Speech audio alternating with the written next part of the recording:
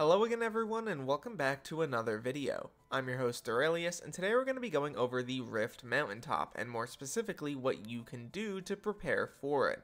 There are a few things you can do right now, especially if you haven't fully completed the Rift, although I will admit a lot of you have already done so, so this video may not specifically be for you. Without any further ado though, let's get right into this. Starting off with pretty much the only known prerequisite in order to actually access the Mountaintop, you're going to need to get the Vampiric Time Charm. Now this is a culmination of pretty much every other Time Charm that you've gotten in the Rift, and in order to get this one you need 6 Blood Badges and 3 Wilted Berberis Bunches. Now in order to get the Blood Badges you need a lot of materials, you can see them on screen now. The Crux Motions are pretty much all of the Cruxes put together, and you also need things like the Leech Supreme Fragments and the Bacte Fragments. So this requires that you do pretty much all of the content in the Rift.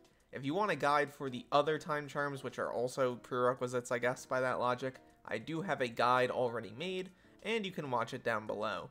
Basically, if you have not started the Rift, I highly recommend doing so, because not only is it a very fun experience, but you will need to finish it in order to go to the Mountaintop. So don't be that surprised if you're somebody who's like, I don't know, all the way at the Chicken and Egg Time Charm, and then the Mountaintop drops and you're like, well, why can't I go to the end? And that's because, well, you haven't finished. You need to get this Time Charm. I'm gonna be honest, it's not that much of a time investment. It takes a few hours to reasonably get, and if you do it, you will be all the better for it. There are a bunch of other things, though, that I highly recommend you do. Hey guys, it's Jade here. There's a fire sale. Please go use it for 5%. Fire sale, use code RAIL. In terms of other things you should focus on before the Mountaintop drops, I really do believe getting a better armor set might be necessary. If you don't already have the upgraded Anti-Bite Scarf, the Lively Sepulture Chestplate, the Leggings of the Coven, and the Snake in a Boot, I highly, once again, recommend getting them. A lot of the upgrades here just require things like Blood Badges. I think for the helmet you need a Scarf Studies. For the leggings I think you need Leggings of the Pack. Some things you need to bring into the Rift as well. But generally the crafting recipes aren't too bad. And if you're already going to be working on the Vampiric Time Charm, it won't be that terrible to get these items. I will say the wiki is actually a great reference for these items. The recipes are very clear there. You can see exactly what you need, and I will have it linked down below if you want to look at it. It really is helpful for stuff like this, but if you want to, you can just use the in-game /recipe system. There's nothing really wrong with that, so yeah.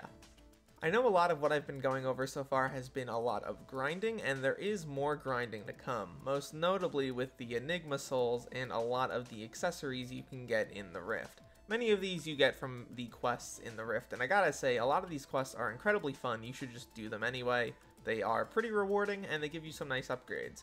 But also for other things like the Crux Chronomicon, you do need to kill like 100 of every single type of the Cruxes, and that'll give you 220 seconds of Rift time, which is actually pretty significant. There are other things here like the Defective Monitor, the Ring of Broken Love, the Vampire Dentist Relic, which is a drop from Vampire Slayer, which I highly recommend you get. There's a lot of things here that you can utilize and get on top of the Enigma Souls, which will also just give you a ton more Rift time. The TLDR here is that you should get as close as possible to maxing out the Rift.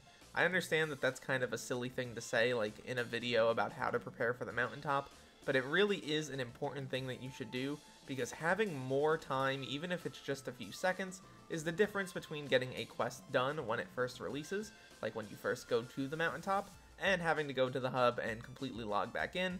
And even though that's not really that big of a deal for most people, it is definitely going to be a slight annoyance if it happens frequently. So make sure you get the majority of the stuff in the Rift done.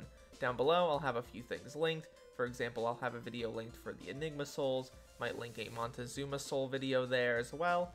But once again, just collect everything in the Rift. There's a lot of guides out there, and there's a lot of information in-game through your Rift guide. As you can see, you can pretty much look at all of the souls and how to actually get them, and all the quests that you need to do as well. The last one is actually not related to the Rift at all, but more related to the Wizard. If on release day you don't have very many bits, and you don't have a good way of accessing Grand Experience bottles, well, it's not going to be a great time for you. Especially if you're on an Iron Man profile, I highly recommend grinding these out now so you can have a large supply when the update drops. And if you're going for booster cookies, you're going to do it through that method. You know, we just got a bunch of bits bonuses, then grind out bits. Just make sure that whenever the Mountaintop drops, you're not stuck with 0 bits and absolutely no Grand Experience bottles, because then it's going to be a little bit harder to get into the Rift, and it's definitely going to be quite a bit more expensive. Overall, the Mountaintop itself is going to be definitely an interesting update, giving us a lot of lore and information about the game, and also the best necklace in the game, supposedly. I've got to say I'm pretty excited for it. Hopefully it ends up dropping within the next month or so. That would be amazing, but we'll just have to wait and see on that. If you have any questions down below, feel free to leave them there. I'll reply to as many of them as I can get to. And at the end of the day, my name's Derailious. Thank you so much for watching this video till the end, and look to the future, fellas. I'll see you then.